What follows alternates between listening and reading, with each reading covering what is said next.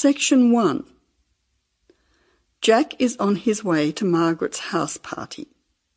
He is phoning her for directions. First, you will have some time to look at questions 1 to 5.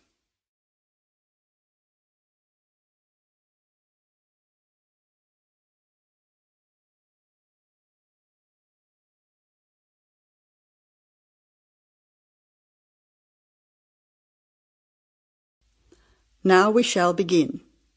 You should answer the questions as you listen, because you will not hear the recording a second time. First, you have another chance to look at questions 1 to 5.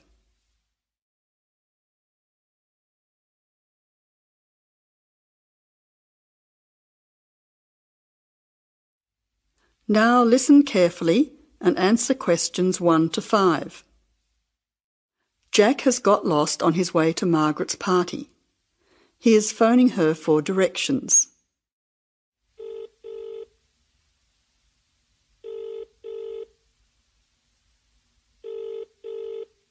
Hello, is that Margaret? Yes, who's speaking? Margaret, it's Jack. I think I'm lost. I can't see a signpost and... Jack, so where are you now? Well, I'm a bit confused about the directions, but I'm at a T-junction. What can you see around you? I can see a pub on the corner. Can you see the name of the pub? Wait a minute, let me see. It's hard to see in the dark. Yes, I can read it now. It's called the Lion's Head. Oh, the Lion's Head. OK, well then you're not too far away. Go straight ahead through the traffic lights to the next T-junction. Sorry, I didn't hear you. What did you say? I said just go through to the next T-junction. OK. Now what? Well, there's a park in front of you and a large 2-storey building on the corner. Yes, I can see them. OK, so now turn left. Hang on, you're coming up the street, so you'll have to turn right. OK, got it. What's the name of your street? It's WESLEY Street, WESLEY, number 70. We're the 5th house on the left. You should see a red letterbox and some bushes in front of the house. OK, 5th house, number 70. I should be there soon. Am I late for the party? It sounds like things are happening there. No, it's only just started. That's good. I should be there in the next 10 minutes. See you soon. Jack hangs up and walks on. 7 minutes later, he calls Margaret again, as he still can't find the house. You now have some time to look at questions 6 to 10.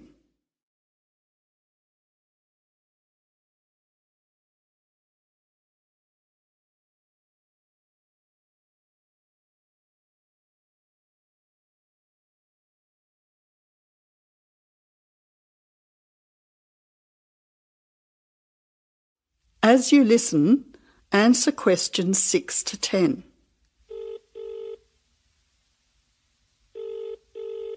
Who's speaking? Hi, Margaret. It's Jack again. Sorry to bother you.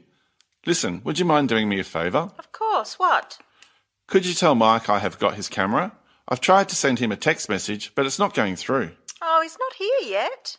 Oh dear, he said he'd be there early. He might be lost too. OK, I'll call him. What's his number? 0482 56 3379. Oh, so that's 0485... No, 0482 56 3379. OK, I'll call him right away. But where are you now? Well, I'm in your street, but I still can't find your house. I can't see the numbers very clearly, or a red letterbox. It's pretty dark. I thought you said it was easy to find. Oh, OK, wait there. I'll come outside and get you. All right then, and don't worry about calling Mike. I'll try to call him now. Hang on, there's someone coming down the street. It looks like Mike. Oh, and I can see the letterbox now. It was hidden behind a bush. See you soon. That is the end of section 1. You now have half a minute to check your answers.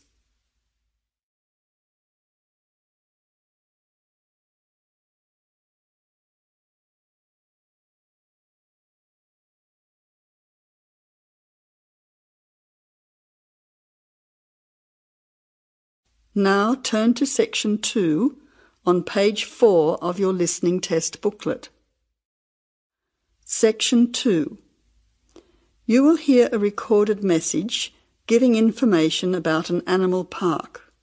First, you will have some time to look at questions 11 to 15.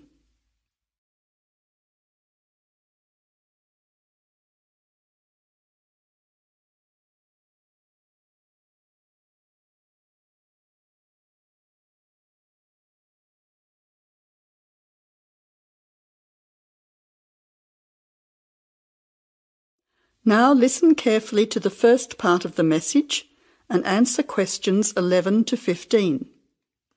Welcome to the Australian Wildlife Park Information Line. The Australian Wildlife Park is very proudly owned and operated by an Australian family, John and Amanda Brooks, who operate the Australian Wildlife Park with their children, David and Sandra. The family doesn't receive any government assistance. It's solely funded by tourists visiting the park. Thank you for your support and assistance. When the Brooks family purchased the Australian Wildlife Park in 1987, the park housed a small collection of animals and birds on a modest 5-acre or 2-hectare property. A few years later, the park doubled in size when the family purchased the adjoining property. Also, the collection of animals started to boom. In May 2003, the family designed and built a new park in the public open space. Once again, more than doubling in size.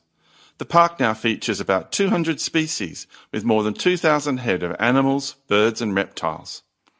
Regarding the entry fee, adults pay $23, children aged 3 to 14 pay $10, aged pensioners are $17 and students are $16. One of the great things about the Australian Wildlife Park is that all of the attractions are included in the entry fee. No extra money is needed around the park, so make the most of your experience. All shows, talks, photo opportunities and animal food are included in your entry fee. In addition, the Australian Wildlife Park is open every day of the year from 9 a.m. to 5:30 p.m, except Christmas Day, 25th of December. Before the final part of the message, you now have 20 seconds to look at questions 16 to 20.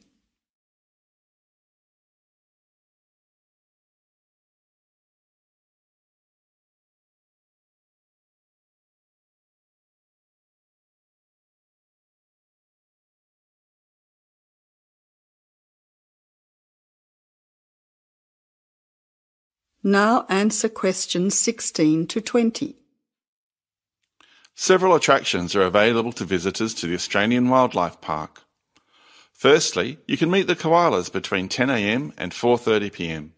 Here, people can view the koala colony in a natural environment. Another attraction is to feed the kangaroos between 9 a.m. and 5:30 p.m.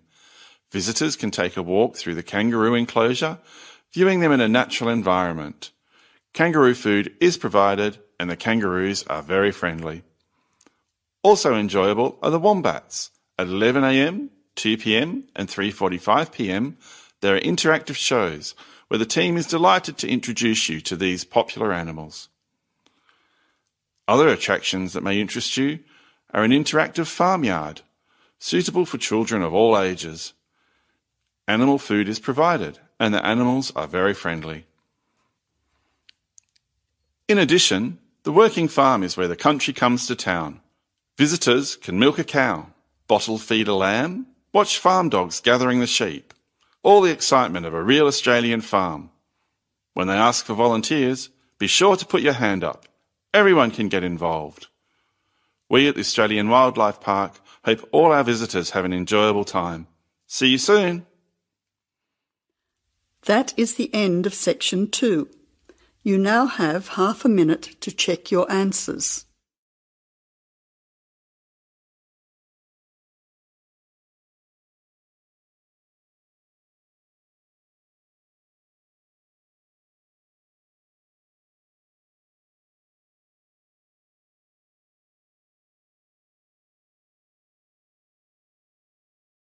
Now turn to section 3 on page 6 of your listening booklet.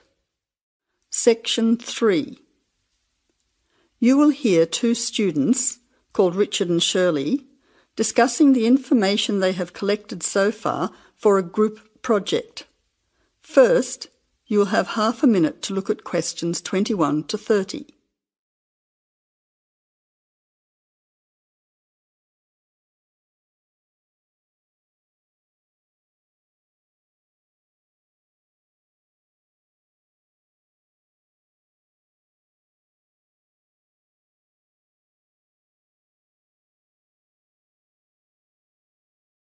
Now listen carefully to the conversation and answer questions 21 to 30.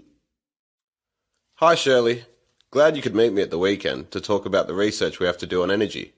Yes, Richard, I think it's important that we stay focused on the specific area of our research, energy consumption.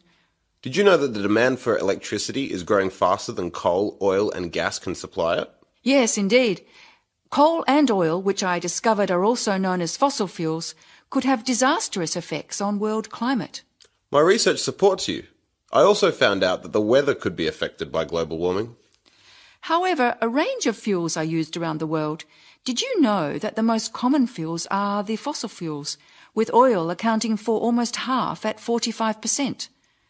Coal and natural gas are equal next at 20%, with nuclear power being the lowest at 7%. Other sources of energy are also near the bottom at 8%.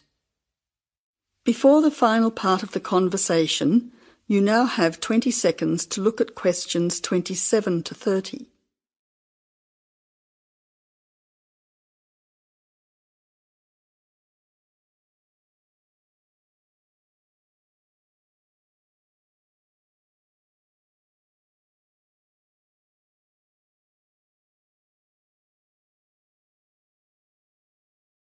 Now answer questions 27 to 30.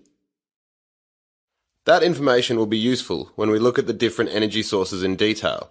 We also need to look at the pros and cons of each type of energy. We've already said that fossil fuels increase the world's temperature, but we also need to mention the most serious issue, that these three types of fuel are finite, meaning they will not last forever. Another major disadvantage is that by burning coal and oil in particular, chemicals are released into the atmosphere, which combine with water to fall back to Earth and damage both plant and animal life. That really sounds useful. If you focus on coal, oil and gas, I'll look into nuclear power. It is common knowledge that nuclear power stations create radioactive waste, but I'm particularly interested in how this unwanted waste product is dealt with safely. I'll also need to look at the effects on people living near these power stations. Yes, I think all those areas need exploring. Do you think I should also look into renewable energy sources, such as wind and sun, energy that never runs out? Don't you think it's an important area to consider? Yes, but I don't think I'll have enough time to look at it in enough detail. I also agree that we have enough to focus on until our next group meeting. So to finish, you could find some information on the advantages of fossil fuels, and I'll give you the facts that I have already on coal, oil and gas. We don't need to look into other energy sources because I'll get more details on the nuclear industry. That's great. See you in 2 weeks' time. That is the end of section 3. You now have half a minute to check your answers.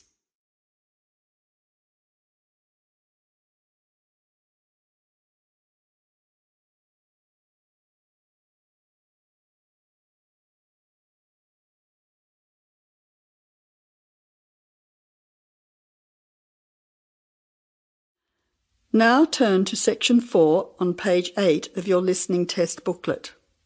Section 4. You will hear a talk from a series of lectures on the survival of our planet. Professor Samson talks about endangered species of flora and fauna. First, you'll have half a minute to look at questions 31 to 40.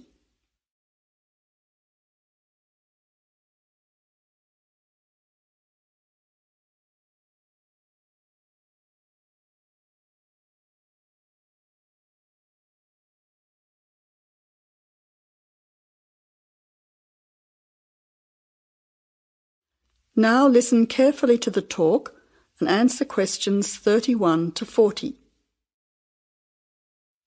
Good afternoon, ladies and gentlemen. Today's topic in this series of lectures on our planet is about ensuring the survival of our very important plant and animal species. In this lecture, I want to discuss one way that we can do this.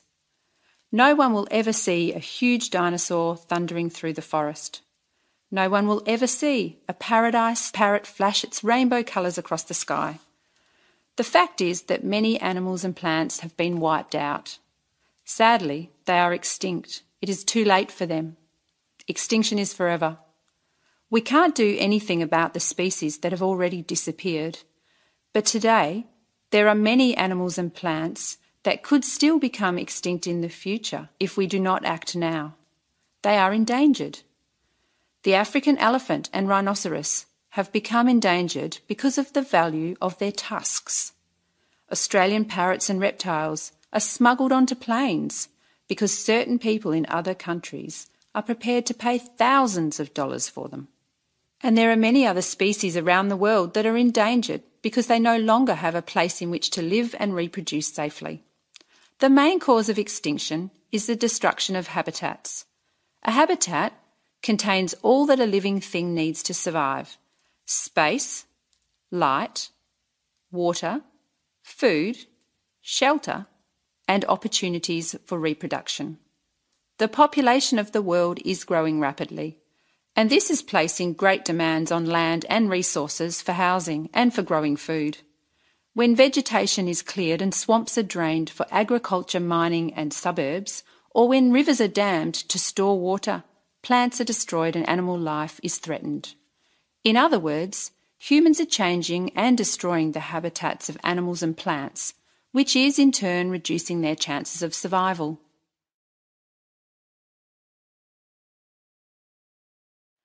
So how can we conserve habitats and help save endangered species? Well, one way is to protect their habitats permanently in national parks or nature reserves. National parks have been created in many countries. They encourage people to enjoy the beauty and diversity of the animals and plants that live there without harming them. By supporting and visiting these parks, people can become more aware of the species that live there and how the parks work to protect them.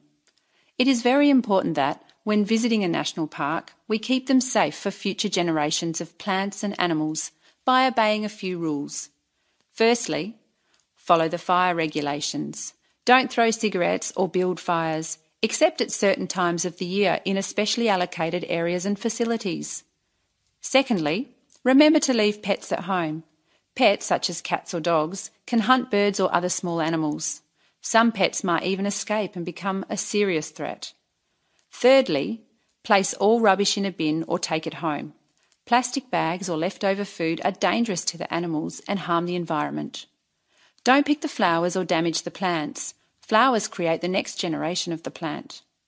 Also, for the same reason, birds' eggs must be left in their nests. The loss of species in the past is sad. However, there is hope for the future.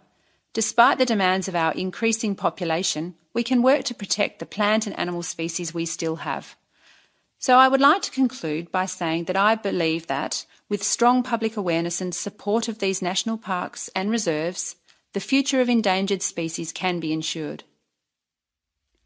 That is the end of the listening test. You now have half a minute to check your answers.